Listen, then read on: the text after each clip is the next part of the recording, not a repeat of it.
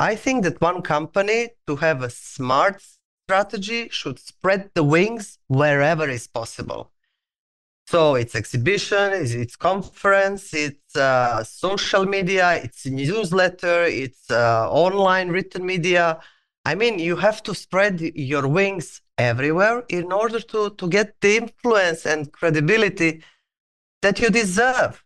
I'm sure that there are hundreds of companies in the world in the maritime sector, and we don't know even that they exist. I wish that they are a little bit more courageous to do something about it. I wish.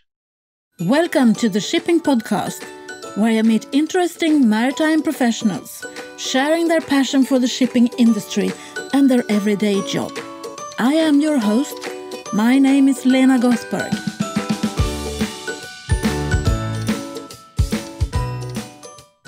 Hello, Shipping Podcast listeners, and welcome to episode 236. As you know, one of the targets of producing the Shipping Podcast is to make the maritime industry more visible. In today's episode, I speak with Tatiana Liperti, a content writer for the maritime industry and a leader of the maritime industry on LinkedIn. To be a content writer in the maritime industry, one needs a strong understanding of maritime-related topics, including vessel operations, shipping logistics, maritime law and regulations, environmental concerns, safety protocols, and emerging technologies. It's very similar to being a thought leader. Hence, we have experience and insights into various aspects of the maritime sector, Tatiana and me, and we want to share them. I'm honored and excited to present to you Tatiana Liperti. Every conversation matters. Welcome to the Shipping Podcast. Could you please introduce yourself? Hi, Lena. It's great to see you and to hear you. Best regards to your audience as well. Greetings, actually, to them. My name is Tatiana Liperti. I live in Cyprus, and for the last 25 years, I work in the maritime industry. I started my journey in a small shipping company. It was a German one, as a receptionist. And then I figured it's a very interesting industry. By the way, I'm a certified teacher for primary school. So shipping is something completely new. It was something completely new for me. But from the onset, I really liked it. And to give you a perspective, I started working in shipping when we didn't have emails, all the correspondence with the vessels was sent via telexes. Anyway, so very shortly, I realized that I'm passionate actually for crewing. So I was working as a crewing officer for many companies for many years, later on transitioned to marine insurance, working with the leading ship management companies here in Cyprus. In the world, actually. They are leading in the world. And slowly, as I'm getting older, I realized that I cannot be involved so much in the operational matters. You know how it is. You work 24/7. You are on duty over the weekends. The telephone will ring during the night. And I got tired. Honestly, I got tired. Parallelly, I was really passionate about marketing and writing and stuff like this. And I started sharing some observations on LinkedIn, and I realized that people are interested to hear about this. And last year, I actually transitioned fully from the full-time job to freelancing. So I'm doing content writing for the smaller maritime businesses that they need for LinkedIn. I mean, not everybody, people who understand that they want and they need visibility for their company, especially startups, they don't necessarily have time for this. So this is where I jump in. I create content for them. It's ready to use. They just copy paste and they are present. And I could see that you have got 11,000 followers on your LinkedIn account. How did that happen then? Yes. I think, okay, this happened gradually. Everybody thinks, as soon as I jump on LinkedIn and share two, three posts, I'm going to be a superstar. It doesn't go like this. You know this as well, because for many years you're also on LinkedIn. Almost 11,000. It's very nice. It's a big number actually for the maritime. Yeah. Because we are still conservative, we are still not liking or commenting on the posts that we do like. We are very conscious what others will say. We are very conscious whether my boss is going to read my comments. So I think that I just got a little bit more courageous. I went out there and I shared my opinion. I mean, what's your experience, Lena? Yeah, I agree. You have to start somewhere, and then you start by the people you have met in person, I think. Yeah. And then it grows from there, and especially because I'm posting on LinkedIn when I do my podcast, the episodes, and then I post other stuff as well.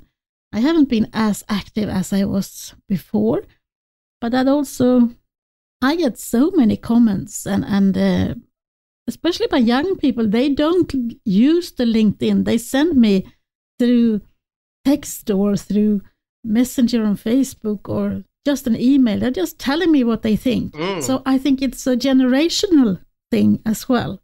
Thank God. Yeah. Thank God. I totally agree. Why do you think it's so hard to get people to comment and like and whatever in the maritime industry? Why are we like that? We are very conscious what others are going to say and think about us, period. Very extremely conscious and cautious, Obviously, maybe sometimes it can happen that you like, let's say, a post of your company competitor. I mean, you cannot go on the competitor post and comment something. So in general, people are afraid what others will think, and they are afraid of what their bosses are going to think at work. I mean, many times I've heard this. I liked your post, but I cannot comment. My boss is reading. And that's fine with me. The amount of DMs, direct messages that I receive, sometimes it's amazing. It absolutely does not correspond with the number of comments that I have online. That's it. But are we like that in real life as well? Oh, no. Absolutely not. I mean, you've been on many shipping conferences, exhibitions, panels. Shipping people are very friendly. They love to party. They like the interaction very much.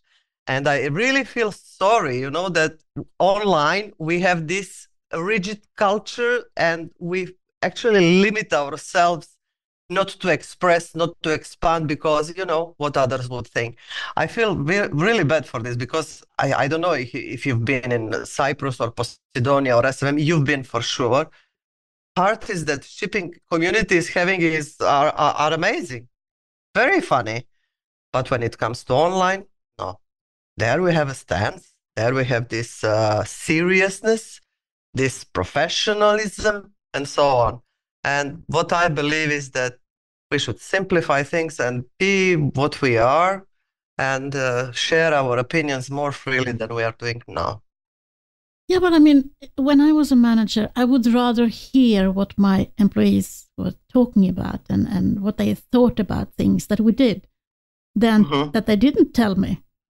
So, yeah. I mean, in a way, is it also to do with leadership in our industry then? I mean, that they don't want to show them their bosses what they think about things. So I don't know. Maybe I'm constructing something there that isn't there. But I'm trying to find why do we do what we do? I think it's up to leadership as well, as you said. I mean, I know companies with very strict policies about social media and employees, although, for example, on LinkedIn, these are all personal profiles. And employees are actually not even obliged to share company posts and stuff like this. They are very conscious, and some companies are forbidding these things. I mean, so it's obviously a leadership thing. But there are new ones, there are startups, and they are encouraging their employees to share their stories because now they understand that each employee and their voice online, for example, praising the company, will just gain points for the company. Yeah, definitely. And also, if I would miss my competitor's post, if I didn't read it, someone can tag it for me and I can find out what's so good with my competitor. Absolutely. I mean, every company should be very conscious what their competitors are doing online. And this is something that I very often say in my posts, like especially to people who are, let's say, afraid to put themselves out there. And I always tell them, sail or sink. I mean, don't let your competitors steal your customers because this is happening. Or your employees. Yeah, or your employees. Yes. I always give this example of the company. It's marine traffic. I was a big fan of marine traffic. Honestly, I'm a bit sad that it was sold last year because I hope that this vibe is not going to change. What this company was doing was very special in terms of employees' engagement. I think that the employees were encouraged to share their own stories, to share their own opinions. Sometimes, of course, company updates if they are relevant to them. I think that they had the freedom to choose, and I think that this worked very well in marine traffic case. Very well. And I'm sorry that the other companies are not following this. What's your opinion? Yeah, I agree. Because I work with other lines of business as well, and I see the difference. Mm-hmm. Both in the way the strategies, I can't really, well, maybe there are strategies for the big companies in this industry, how to share and what to share. Mm-hmm. Otherwise, I mean, they need to have a strategy as well as they have a strategy on communication in general. They need to have a strategy on social media and LinkedIn, of course. If I was told you're not allowed to be a member of LinkedIn or you're forbidden to do something there, I don't think I would want to work for that company. Absolutely agree. I mean, this is a big, huge red flag for someone. You know, if your company is not allowing you to express yourself. I mean, obviously, you are conscious. You are not going to do stupid things online, but to share your opinion, to comment somewhere, you know, to interact with others, to network, because this is social media networking platform, which is made for this. I mean, this is how we expand our network. And yes, I think you are absolutely right. Can I just mention something else that you pointed out? You said every company should have strategy like they have strategy for communication. You are 100% right. But I'm sure also that you've came across many maritime businesses with a zero budget for communications, zero budget for marketing, zero budget for social media marketing. And for me, this is sad. Yeah. I'm not saying that the exhibitions that SMM or Posidonia or exhibitions in Singapore, Asia, USA, wherever are less important. But I think that one company to have a smart strategy should spread the wings wherever is possible. So it's exhibition, it's conference, it's social media, it's newsletter, it's online written media. I mean, you have to spread your wings everywhere in order to get the influence and credibility that you deserve. I'm sure that there are hundreds of companies in the world in the maritime sector, and we don't know even that they exist. I wish that they are a little bit more courageous to do something about it. I wish. I totally agree with you. I don't know if it's the same people who are actually deciding on strategies and budgeting, because that's also important for marketing, PR, and also HR in a way, because every employee is carrying the brand on their resume. They're carrying it on their, when they appear as speakers or when they are attending a conference or whatever, they are representing the company. Absolutely. And they need to feel that on their body. I want to be here and represent company X. Absolutely. This is what I do here.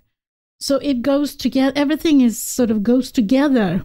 But my experience is that Yeah, I've been working with the so-called soft values in maritime, which doesn't get much money for budget, and that is communication and PR. HR hasn't been that prioritized lately. Maybe it's changing now. And insurance, as you said, because that is also looked upon as a soft value in a way from the C-level people.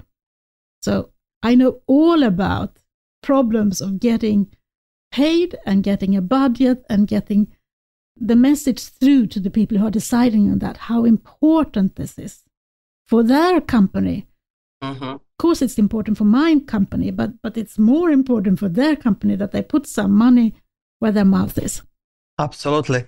If I can mention now something which is very interesting, what I've noticed, actually I was digging a bit how this happened, who started it and so on.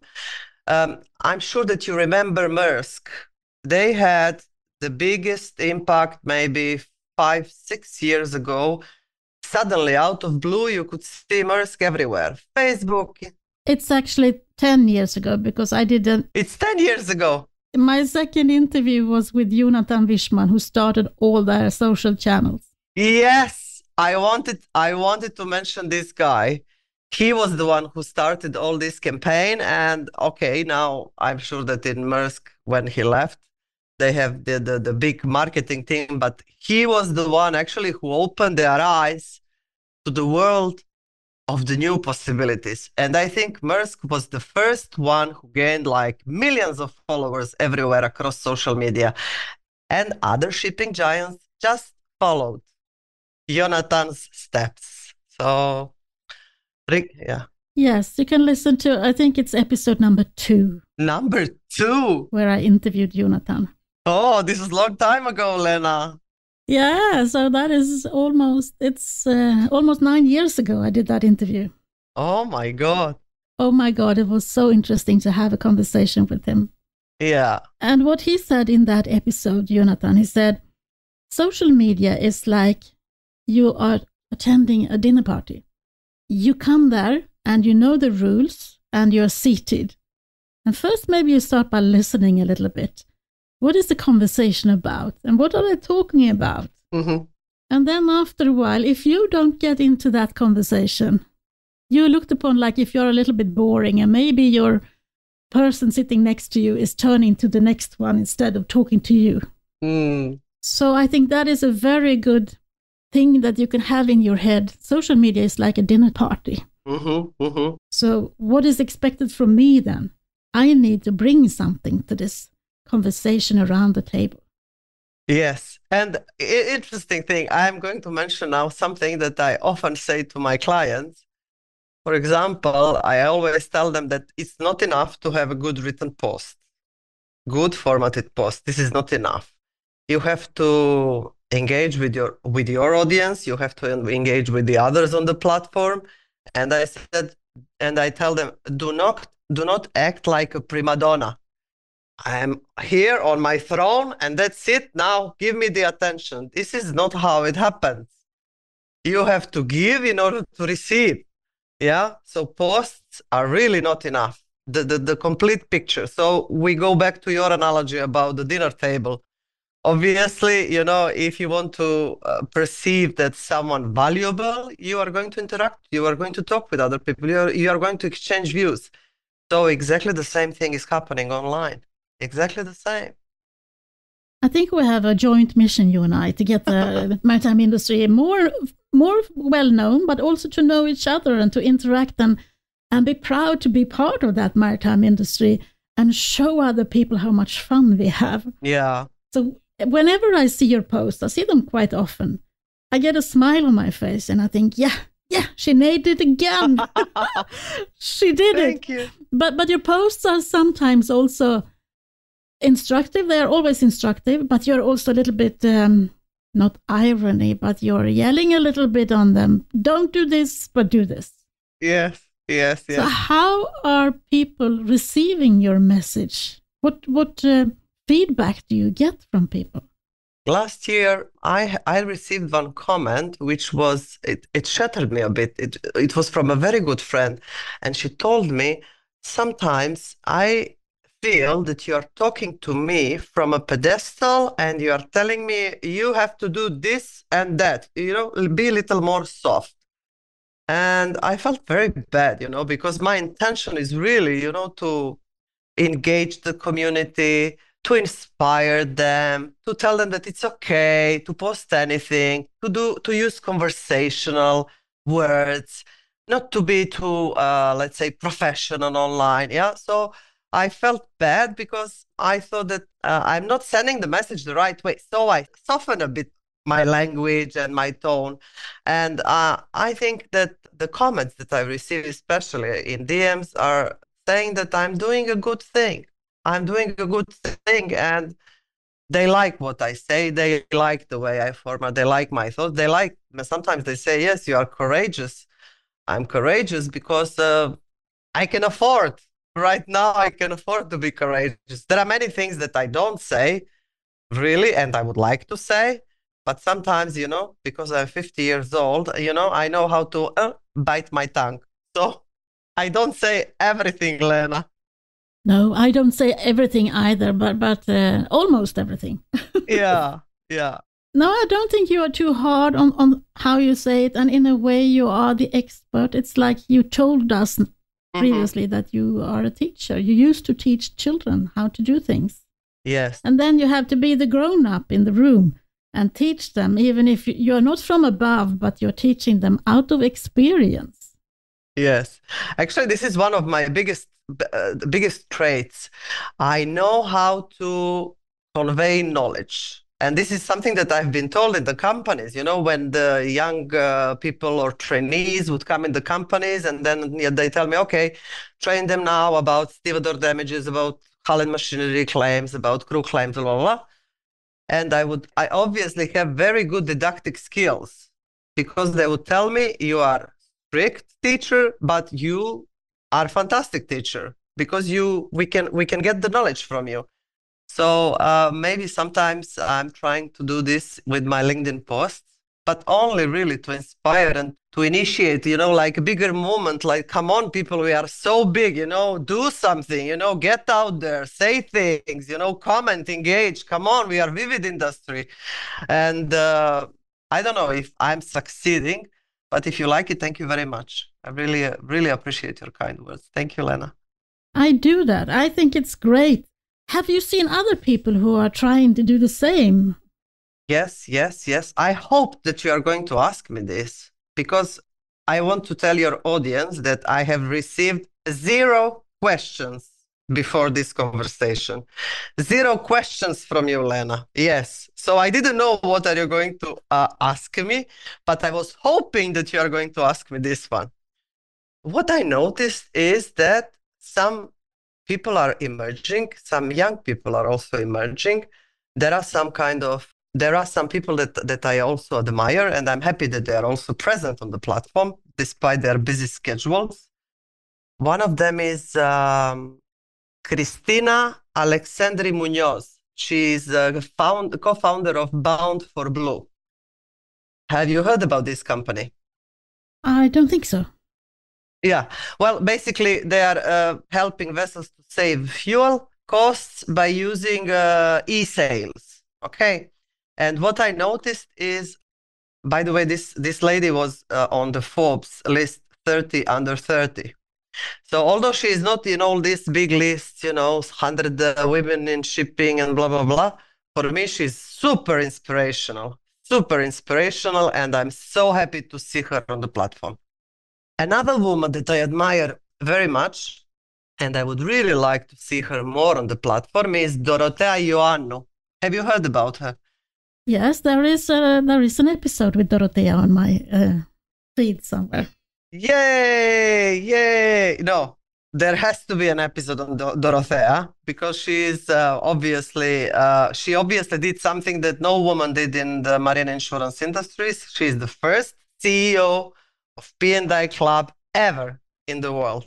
And I presume she's super busy because she's rarely posting, but sometimes she put these clips, from the conferences and speeches. And I love her appearance so much. I love her narrative so much. Whenever she's receiving an award, She's never saying thank you and this is my award. No, she's always mentioning the team. This is something that I really admire her for. Who are your favorites these days? Whom did you notice?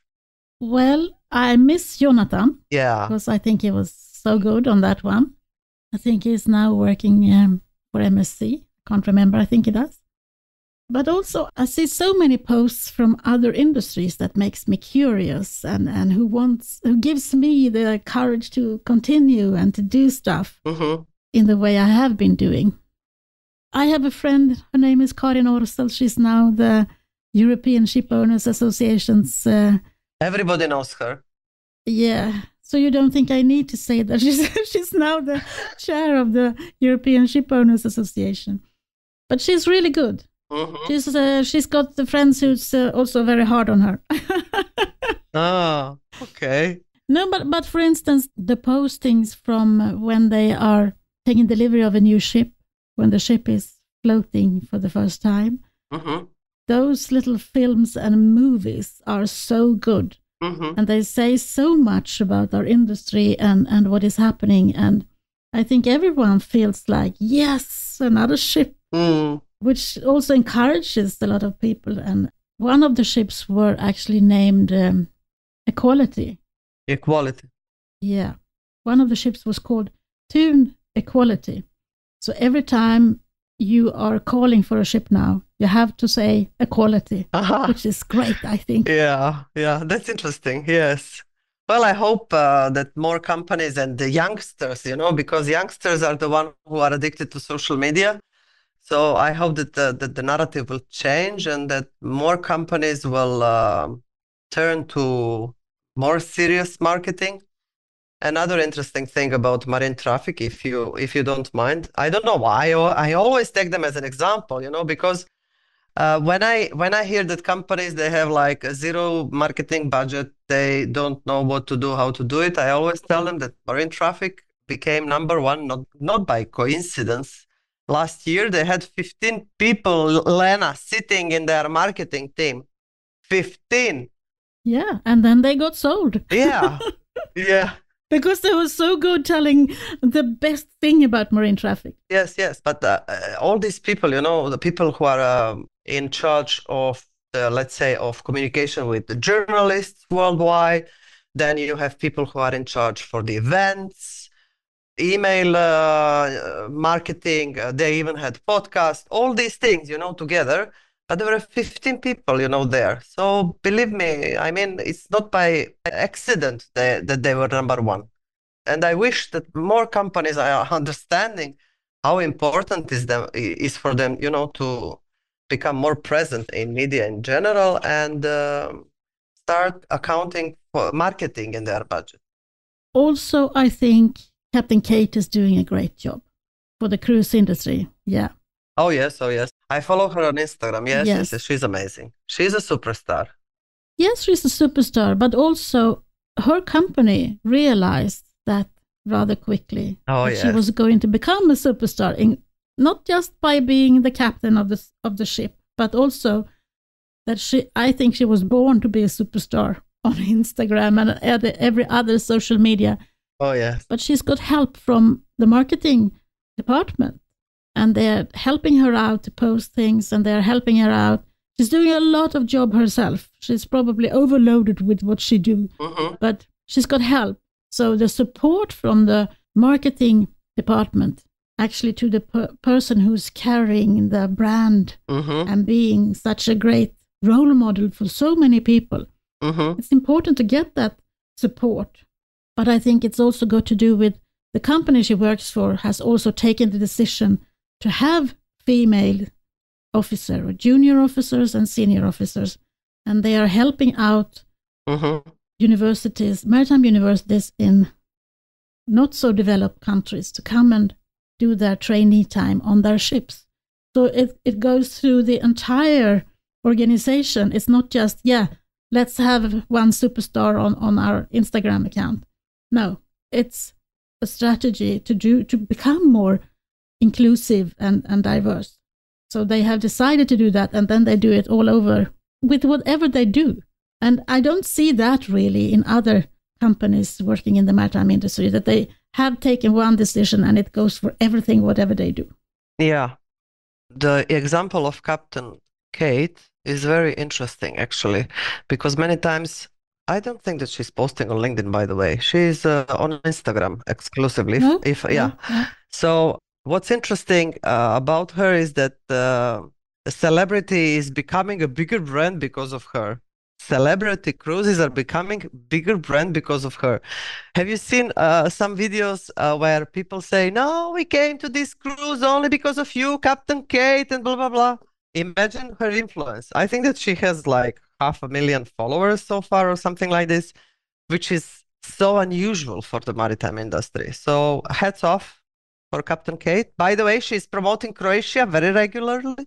And I'm very happy because I was born in Croatia, and she's married to a Croatian guy. So very often they go there, and then she shows around Dubrovnik and stuff. And I'm very happy to see that as well. How can we make a difference for the maritime industry? If it's a small company, let's say, they have been focused so far only on attending the exhibitions and having dinners, yeah, with the possible clients. This is this is fantastic start, yes. So my only suggestion is spread the wings and spread your influence wherever is possible. Are you going to pay a banner in, let's say, maritime on some maritime platforms, Splash 247, Trade Winds, Lloyd's List, Maritime Executive, or wherever? Do it. Sponsor some events. Do it because your name is going to be visible. Spread your influence over social media. Have your at least company account online, publishing posts here or there. If you have someone who would be willing to take a role and to develop their personal profile, do it, because all these things are going to help you spread your influence, attract new clients. I don't know if you know the maritime, he's arbitrator, Philip Tioch from Asia, and he's also my very good friend. We met on LinkedIn. We never met in person, but we are friends on LinkedIn, and he's very supportive. I am also very supportive of him and so on. And he told me, he said, I got so many opportunities, new clients, invitations for podcasts, invitations for seminars, invitations to speak at the events, only because I'm very active on LinkedIn. So the sooner they realize, the companies realize this, the better will be for them. So this is my message, I get out there. If you don't have time, engage marketing agency, engage someone, decide what is going to be your budget and go for it. And the other thing that all this requires time.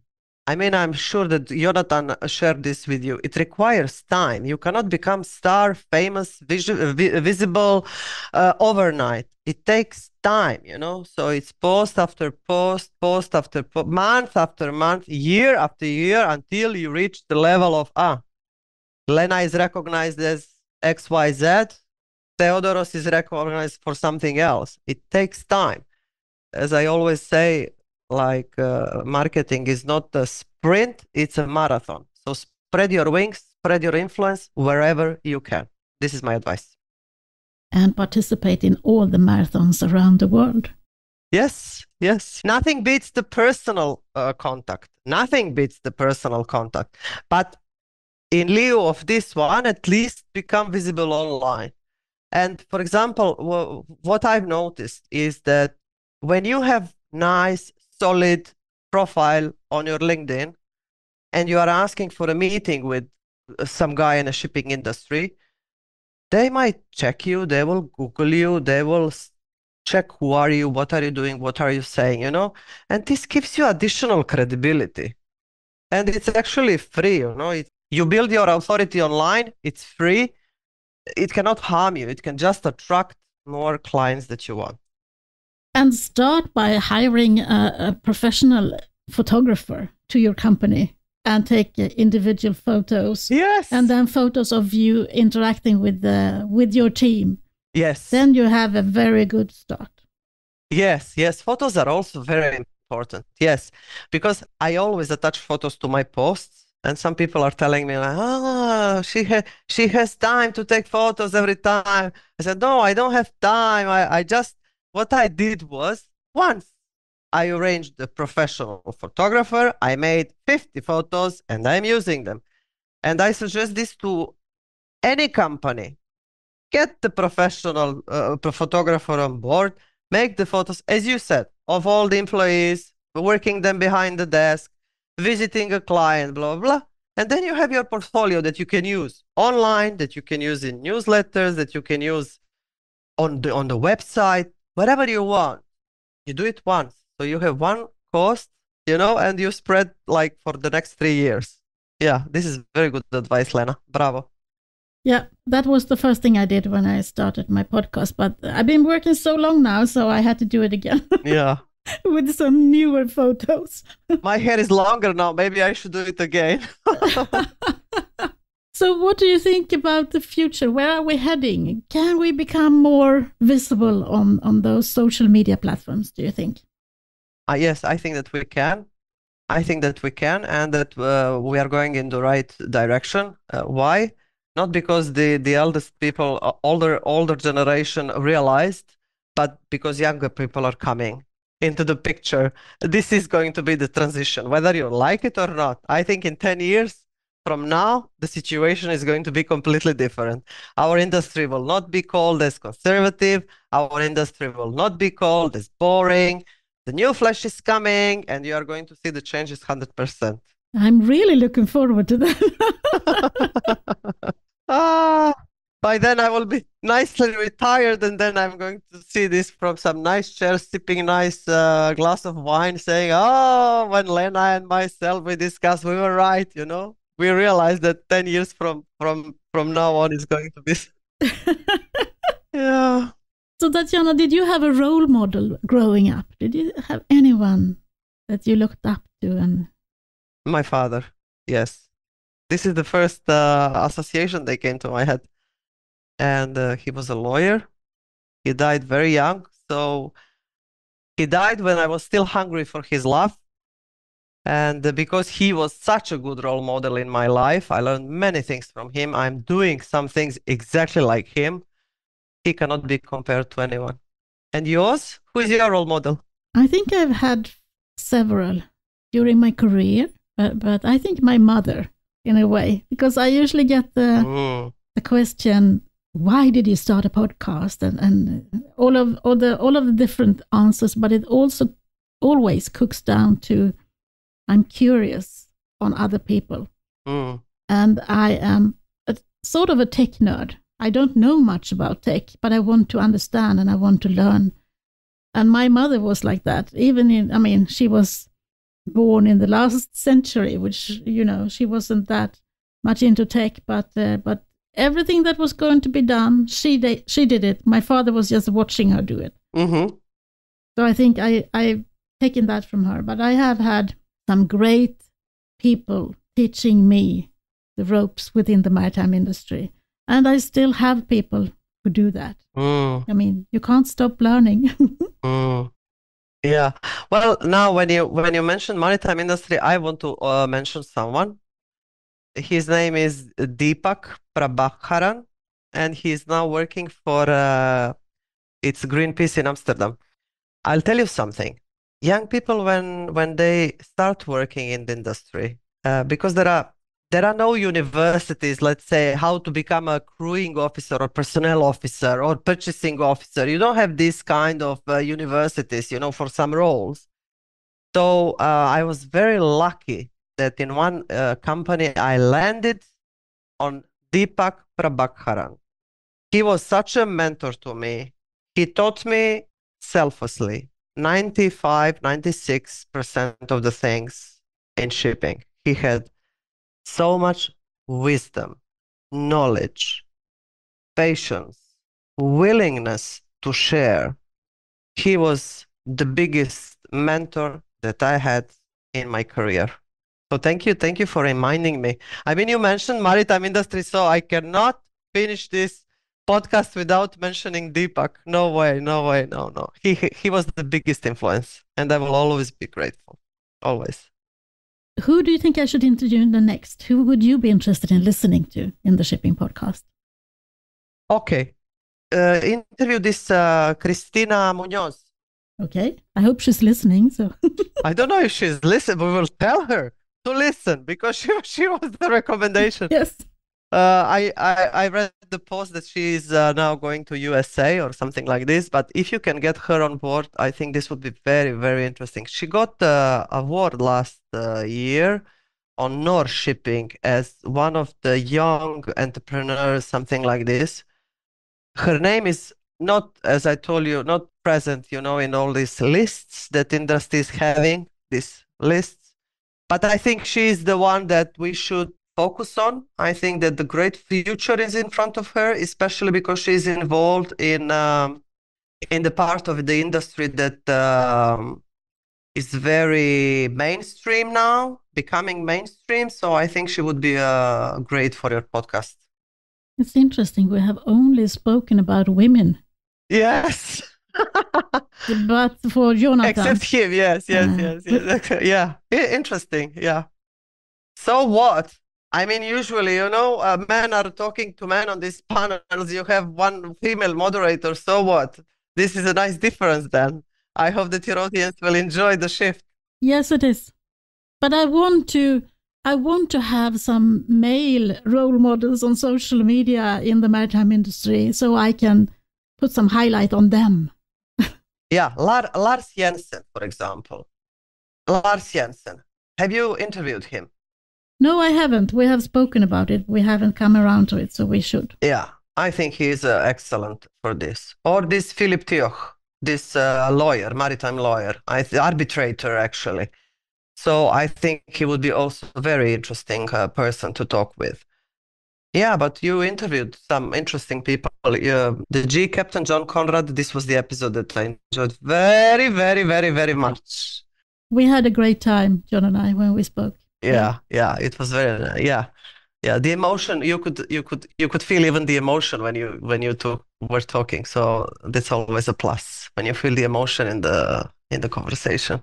I don't know if we managed to convey this emotion in our conversation today. What do you say? I am convinced that we have. I hope so. It was so nice talking to you, Tatiana. Finally, we got to talk. I mean, I've been waiting to do this, and finally we did it. So thank you for your time, and thank you for participating, playing along with me. Thank you very much for acknowledging me. I'm very grateful that you have invited me. I was actually surprised when you invited me because I've seen, big sharks, in your podcast. And I said, oh my God, Lena wants me. What does this mean, And I'm really grateful. I'm really grateful, and I hope that your audience will enjoy. Thank you very much. Well, I try to interview people with different backgrounds and different lines of work and different experience. So I wanted to hear all about your experience, and you gave it to me. Thank you. You're most welcome, Lena. All the best to you and your podcast. Every conversation matters. Thank you, Tatiana. I enjoyed our conversation. Hopefully, we have inspired some people to promote the maritime industry on LinkedIn and other social media platforms. Listeners, if you are not following Tatiana on LinkedIn, I strongly recommend that you do that. I would put a link in the show notes for you to find her. That's all for now. Thank you for listening. Until the next time, from me to you, over and out. Thank you for listening to the Shipping Podcast. Don't forget to tell everyone that you meet that there is a shipping podcast available and that they should download it and listen to the maritime professionals who are sharing their passion for the shipping industry.